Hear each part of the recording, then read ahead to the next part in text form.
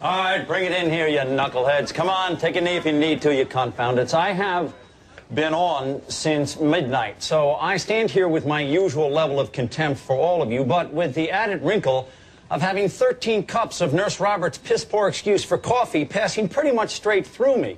The not-so-hidden message being, of course, that if you screw up today, I'm going to hit you hard, I'm going to hit you fast.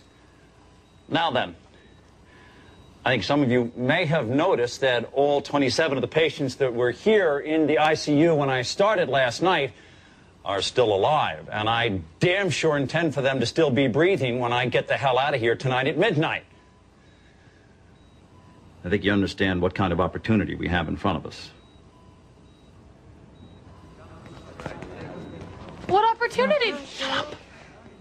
You see, in baseball, when a pitcher's really hot, no one talks to him, no one looks at him, you just stay out of his way. Why are you talking about baseball? Because you should never, ever jinx a pitcher when he has a chance to throw a perfect game. My God, Barbie, how do you put your bra and panties on in the morning? All by yourself. It's remarkable. It's because he's the pitcher. Yeah, I get it now.